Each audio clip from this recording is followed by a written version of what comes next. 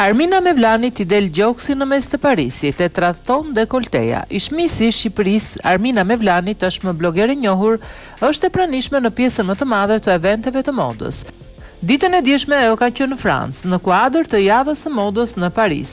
E emocionuar nga prania e saj në këtë event të modës, Armina ka publikuar disa foto ku shkruan: "Kjo periudhë e vitit. Ajo shihet mjaft elegante e veshur me një fustan me pika me një çantë të kuqe në dorë.